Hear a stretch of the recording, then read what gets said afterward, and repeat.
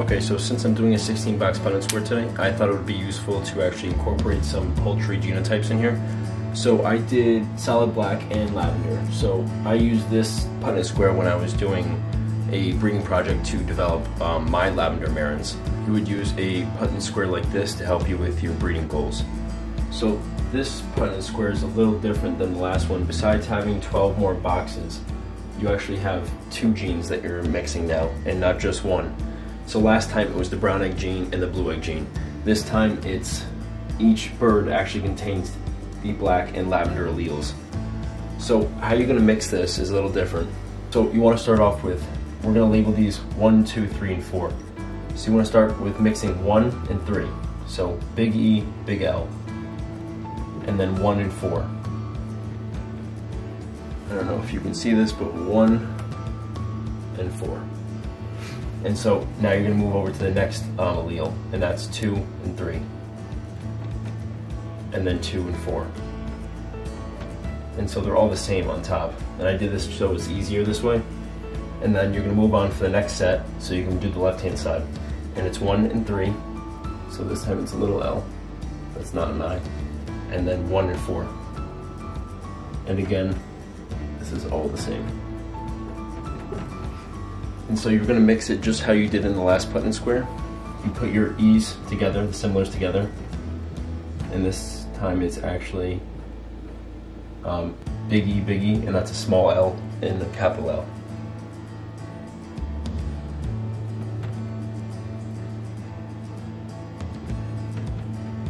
And like I said, these are actually going to be all the same, even this row. Just so it's easier that way. And so what I'm left with is a genotype of this in every single box. So your offspring is going to be 100% E, and then we'll do small l, big L. And that's your final genotype of every single cross. And you may be asking yourself, what is this?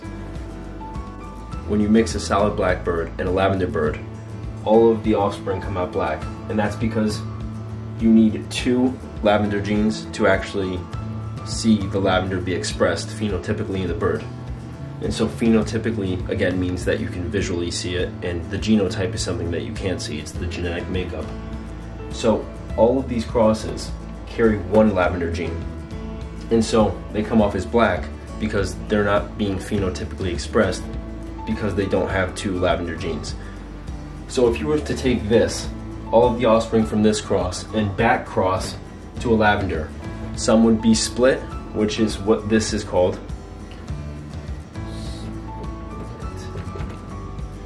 And so I'll write the genotype over here of split, and that would be EE, and then it only carries 1 lavender allele. Since all of the offspring are split, and I filled in the genotype here, the genotype of a solid black would be EE, and it would be homozygous dominant for the lavender, which means that it's not carrying any lavender genes at all. It's not a lavender bird, it's a solid black bird. But for the lavender birds, it's again on the EE base. These are almost always on the EE base unless you put them over a black copper maran, which is on an ER base, and there's no really name for that. I guess you would call it lavender copper. But if it's a lavender bird, it's EE, and then it is homozygous recessive. It carries 2 lavender genes, so it's phenotypically expressed. And so it's important to note that lavender isn't a base, it's a modifier. And so black, extended black they call it, and black copper are actually bases, and they're the foundations which varieties are made from. And so lavender just modifies black. So it's a modifier, and there are many modifiers and there are many bases. And this isn't the whole genotype of the actual bird. There's many more genes that are involved in this, but for simplicity's sake, I'm just going to keep it lavender and solid black for this one. And then in future ones, you know, we'll extend it and we'll cross even more traits into it, such as lavender cuckoo or blue wheaten, and I'll show you those genotypes as we go along, because there are definitely many more genes involved in this process than just what I'm showing here. And so I'm going to use another example, and we won't do lavender and black, or we'll do traits that are easier to see, like orange eyes or feathered feet. So for this one, we're going to do a double heterozygote cross, and then black or white shanks. Shanks are just feet. So for this one has feathered feet, because feathered is dominant over non-feathered, and it has black shanks. And so does this one, same thing. Feathered, black. And so when you cross these, you're going to have a mixture of alleles now, because they're both carrying recessive alleles. The lowercase letters are recessive. So this is how we're setting it up. This is 1, 2, 3, and 4.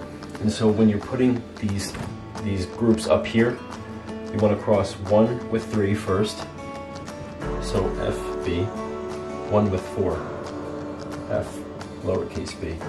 And then you're going to move on to the next allele, and that's 2 and 3, and then 2 and 4. It's just a big crisscross. And you're going to do the same thing for this. And so on this, it'll actually be the same as this row. So FB, FB. Okay.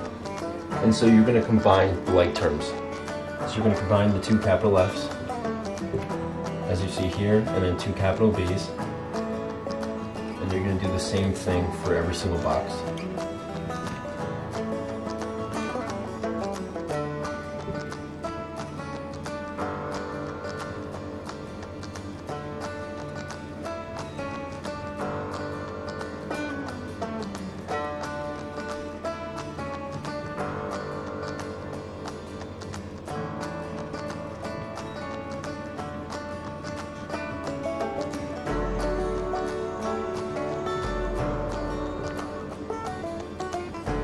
And if you're confused about what I'm doing, I'm just lining up the boxes like this.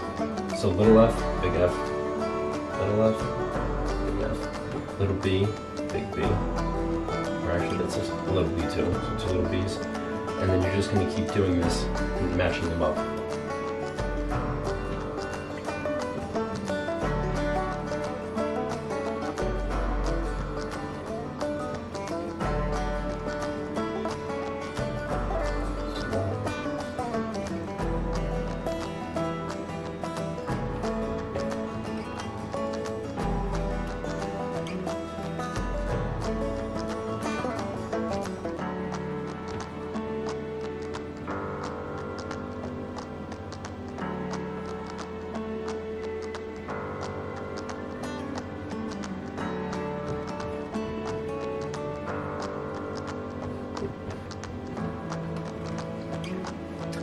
Okay, so this may look like a lot, but it's really easy once you just break each box down. So in order for it to be feathered, it only has to carry 1 dominant allele, because that's dominant over the non-feathered. In order for it to have black shanks or black feet, it has to have 1 large B in the mix for you to see black shanks on the chicken. So this one has feathered and black shanks. This one has also feathered black shanks. Feathered black shanks, feathered black shanks, and the same thing for this. But here, it's feathered, but since it's homozygous for the white shanks, it's actually feathered with white shanks.